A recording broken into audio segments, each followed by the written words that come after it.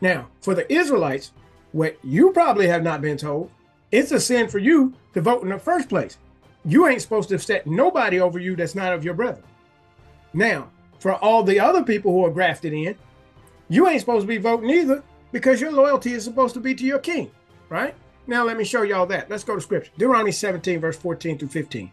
When thou art come into the land which the Lord thy God giveth thee, and shalt possess it, and shalt dwell therein, and shalt say, I will set a king over me, like as all the nations that are about me, thou shalt in any wise set him king over thee, whom the Lord thy God shall choose. One from among thy brethren shalt thou set king over thee. Thou mayest not set a stranger over thee, which is not thy brother, right? So the Israelites have no right whatsoever putting somebody over them that's not their brethren, right? That's what the scripture says. This is the law. So if you do it and you're a true Israelite, that's sin. Now, let's go 2 Corinthians chapter 5 so I can talk to these Christians. All right, now, again, I'm a born-again Christian, okay? Some people say they don't want to be called Christian. That ain't me. I don't listen to all that.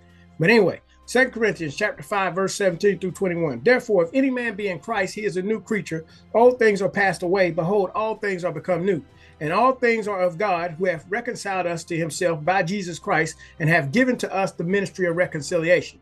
To wit, that God was in Christ, reconciling the world unto himself, not imputing their trespasses unto them, and have committed unto us the word of reconciliation. Now then, we are ambassadors for Christ, as though God did beseech you by us. We pray you in Christ's stead, so we're in Christ's place, be ye reconciled to God, right? For he hath made him to be sin for us, who knew no sin, that we might be made the righteousness of God in him.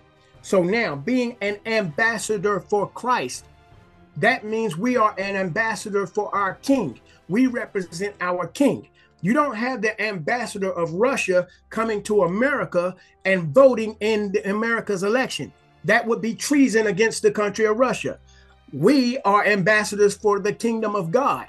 Our king is coming back, and the message we are to give this world is that you better get yourself together before our king comes back, because when our king comes back, he's going to destroy all y'all unbelievers, right?